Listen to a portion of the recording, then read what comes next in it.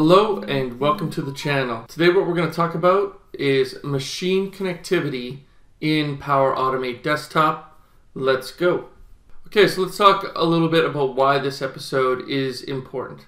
So naturally, Power Automate needs a connectivity agent in order to traverse the cloud to ground, cloud to data center, cloud to device scenarios.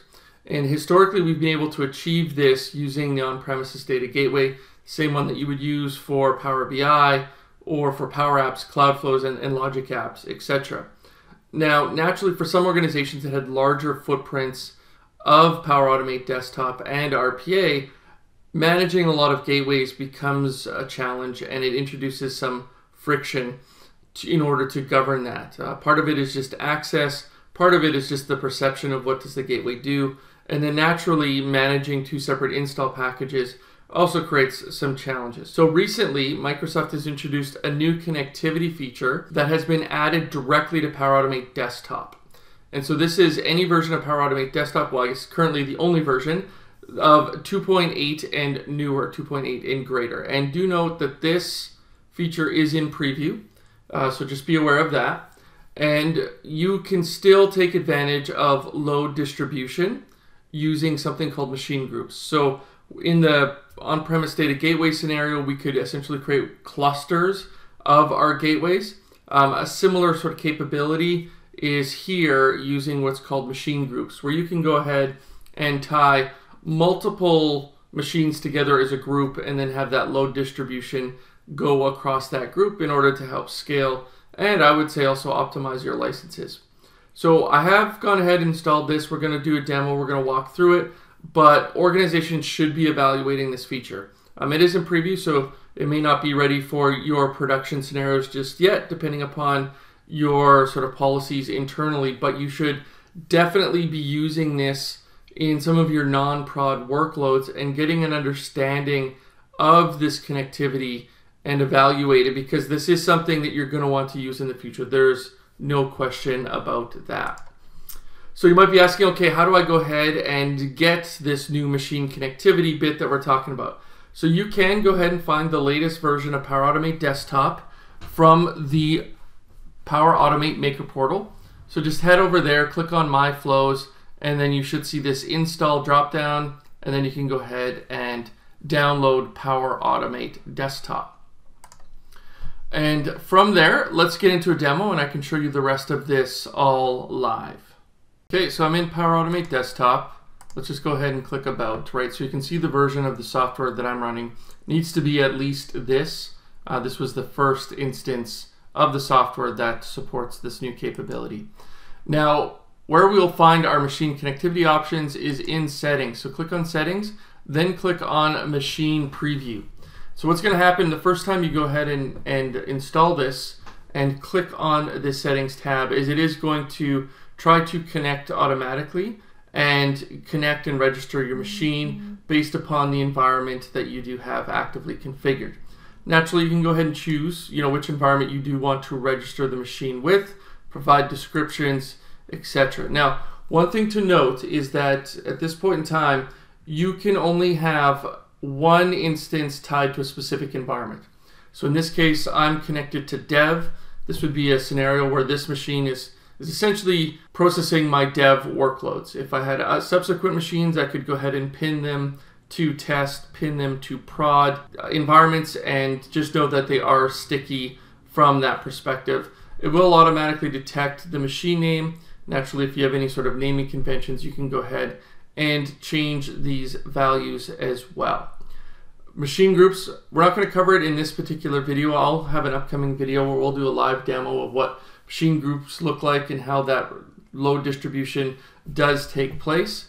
But for now, that's where you would be able to go ahead and add this to a specific machine group. It will take you over to the Power Automate portal where you can go ahead and manage it from there. So that's all that is required on the machine itself inside of Power Automate Desktop. Now what we'll do is we'll flip over to the Cloud Flows and look at the impact that we have from a configuration perspective. So now over in Power Automate Maker portal, do note if I do expand the Monitor tab, we do have now a machines options, right? So here's where we can go ahead and look at all of the machines that I have access to.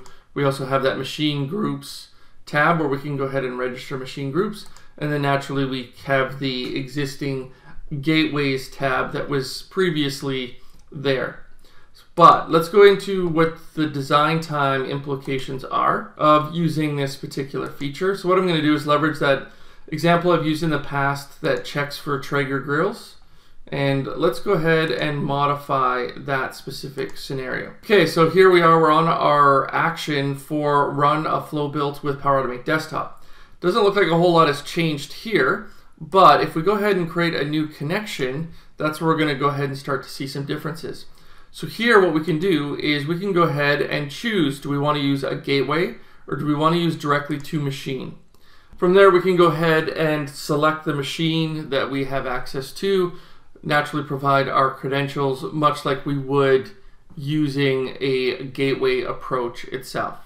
So that's really all of the change that you do need to make. The rest of it will continue to work as it did previously. And so we can go ahead and run this specific flow, and it will go ahead and call our desktop instance and will run sort of as we expect it to.